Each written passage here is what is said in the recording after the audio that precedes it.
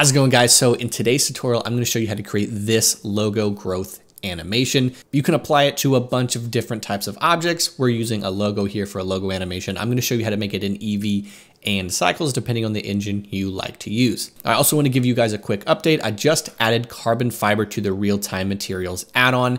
So if you've already purchased the pack, you can get that now. Head over to your downloads for that update. If you haven't heard of the real-time materials add-on, it is a pack of 250 procedural materials you can add in just one click. If you want to learn more about that, you can head to the link in my description. Now let's get into the tutorial. All right, so linked in the description is a free project file that you can download on Gumroad to get this project file here with the logo. It's on Gumroad, so when you go to that kind of purchase button, just put in the number 0. So that it makes it free. That was kind of the easiest way for me to get you guys this download. So if you want to follow along with my logo, that is available. If you want to use a different logo, your own, whatever, make sure that the file type is SVG. So if you're using it in Inkscape or Illustrator or whatever program you're in that can export out vector graphics, make sure you export it out as an SVG file type.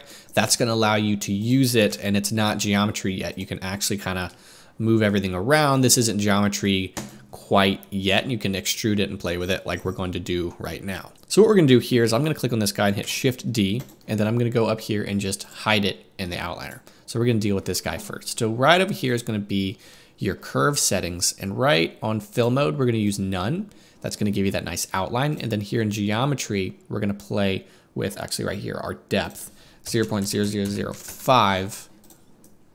for the size on that. And that's really going to give us that outline to maintain that shape even when the growth hasn't started yet. You can still kind of make out what you're looking at. So let's go ahead and now focus on this guy. This guy we would not need to convert to real geometry. We can keep it there just in case we can reuse it. We have it. In this case, we're going to go ahead and extrude this guy. So right over here in the geometry tab, we're gonna go ahead and just extrude it. It's very, very sensitive, so be careful. It's probably in your best interest just to do numbers. I'm gonna do 0.003 on my extrude, and then here on this little wireframe type thing, I'm just gonna go ahead and move it to the front, and that's gonna help maintain our shape and a bit of our illusion. So we have this. I'm gonna go ahead and right click, convert to mesh. And now we have kind of an eclectic mesh. It's not good. We cannot displace this with nodes. We'll only be able to fake it with Eevee, but because we're going to be using cycles to displace this, unless you're following along with Eevee, we need proper geometry. So I'm going to go up here to the wireframe view, and we can also kind of see how bad it is. We're going to go and remesh it. So here in the modifier stack, we're going to go and get a remesh modifier right there. We're going to use sharp, uncheck remove disconnected, and then bring up your octree depth. Tell your computer can handle it. My computer can handle an 8, maybe even a 9. That's when it starts lagging. My computer can handle 8. Maybe your computer can handle 7. But this is where we're at. But now we have a perfect logo with just wonderful quads with only minor errors, but those are going to be completely unnoticeable. There we go. We have everything ready. If you hit tab, you can see that. That's because we haven't applied it, but we won't need to apply it. Now we can go ahead and start to make this look awesome. So click on this little camera icon. If you're using Eevee, we're gonna go ahead and add a material. This is gonna be the only part in Eevee you're gonna need to know. So click on your material, click on new. Let's just go ahead and make it metallic and kind of a mid-gray here. Right down here, on your blend mode, go to alpha blend. That's for the transparency node. That's so that we can actually activate that. That makes it the transparency node work. That's all you'll need to know if you're going to be following along in Eevee. But since we are going to be using node displacement, I'm going to be doing this in cycles. So I prefer you use cycles. That's kind of how this is designed. I'm going to go ahead and use my GPU. I'm going to get my viewport samples to 32. That's so that my viewport doesn't lag on my recording. And then we're going to go ahead and get 300 samples here. And I don't like denoising. And I'm not a big fan of denoising. I don't like the way it looks. I prefer a little bit of noise in my kind of sci-fi looking renders anyway. All right, finally, we can get into the fun part. So let's go here to shading.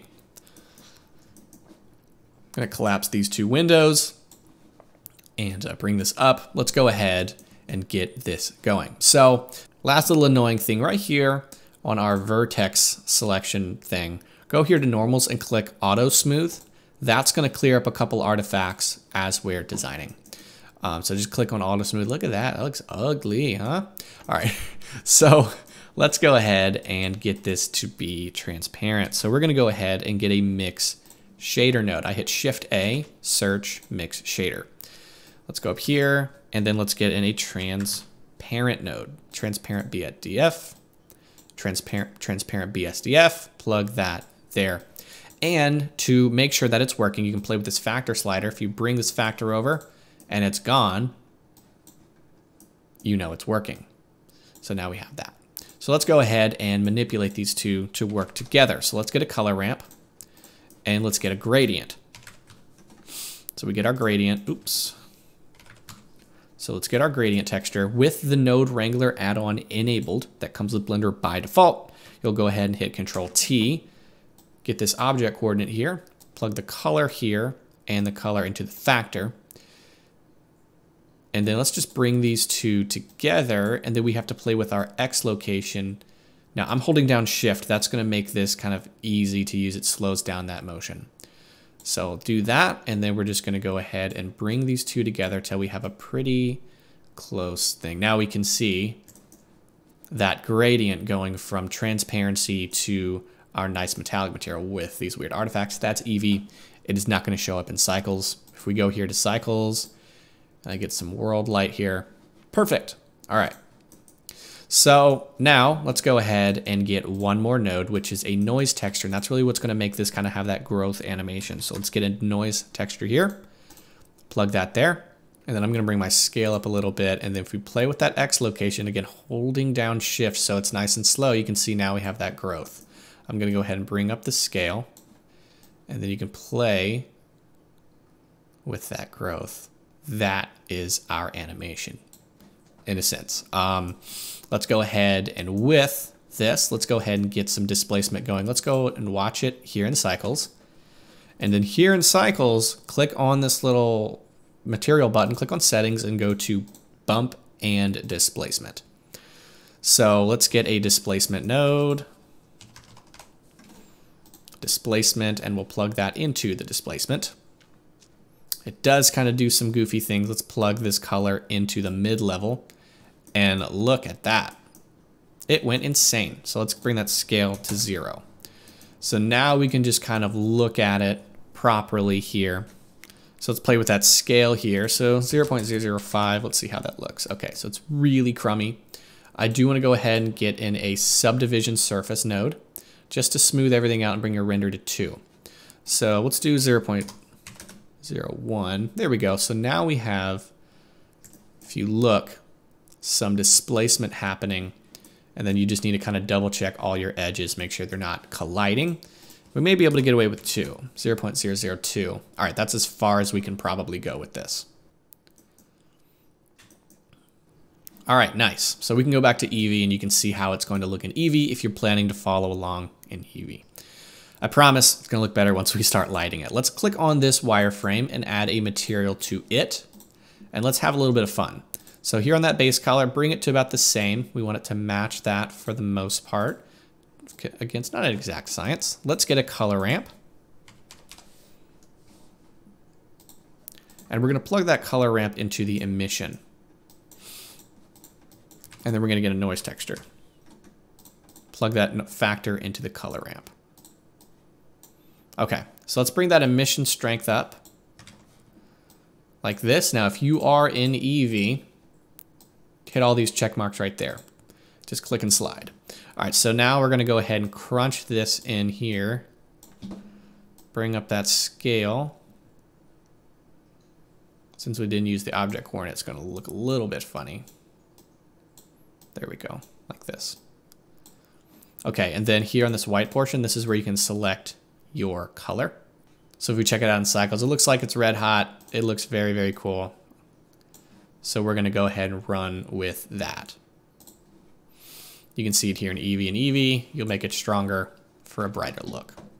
All right, now we can go ahead and animate this for our video. So let's go ahead and I'm gonna go see that when you go over here, you'll see a plus icon. you'll go ahead and just bring that up. I'm going to hit this and go here to timeline. We're going to go to the preferences and make sure our animation, so go to the animation tab, make sure it is set to Bezier. Very important. All right. So we're going to go ahead and see this X location. That's going to be our animated portion.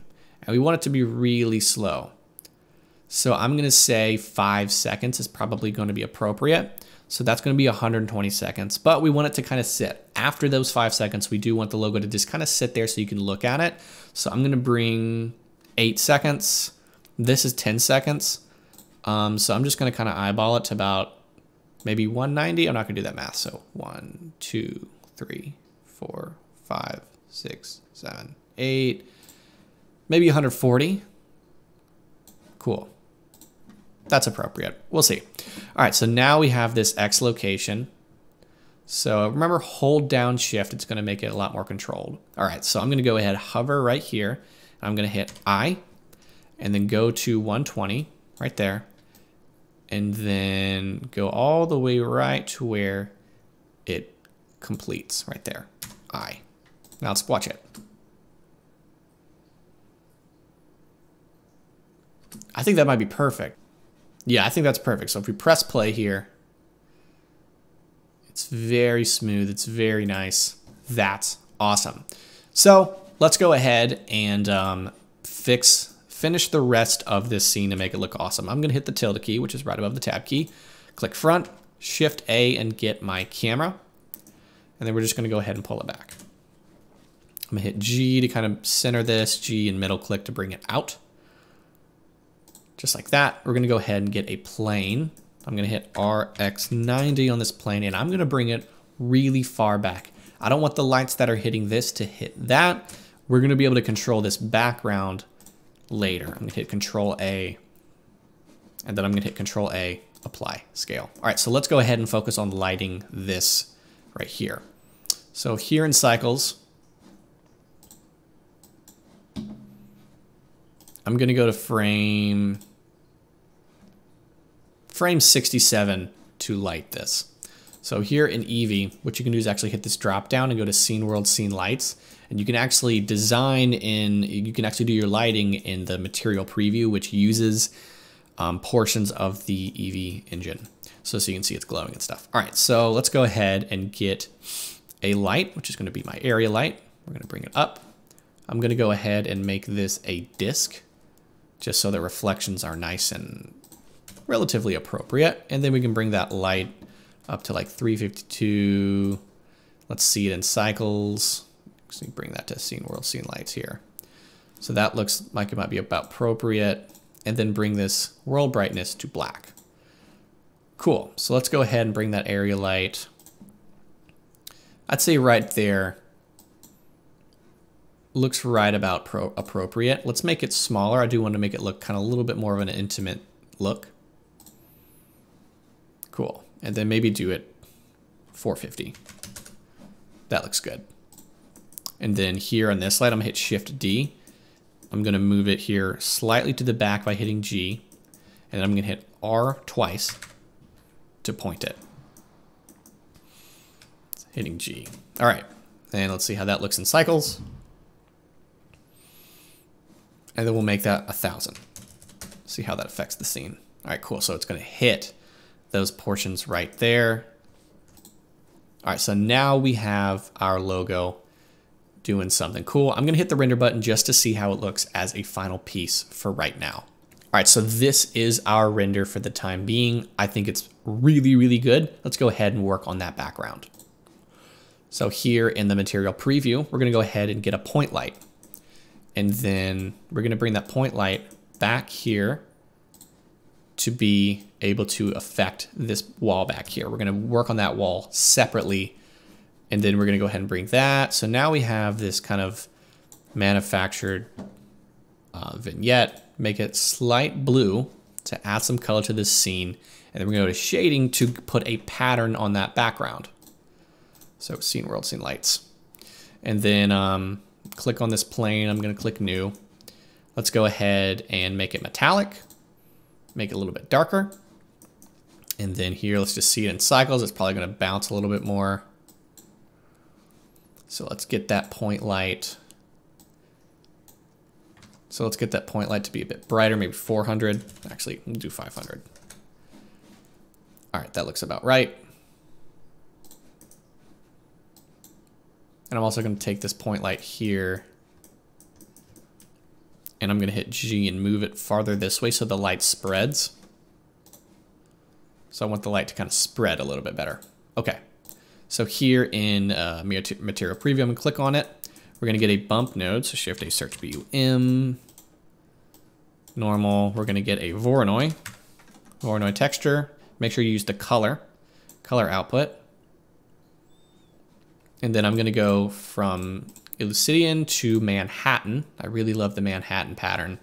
And then that is going to give you this really nice sci-fi look for your background. And hopefully it's not too distracting, and you can make sure it's not too distracting by making this light a lot brighter. I'm going to do 800. There we go. So it's a little better. All right. So now we're going to hit the render button just to see how that looks.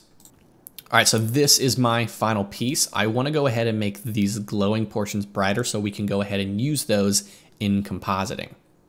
So I'm going to go ahead and click here, make my emission strength at like, let's see it in cycles just to make sure it's not going to lose color. So let's go ahead and 80.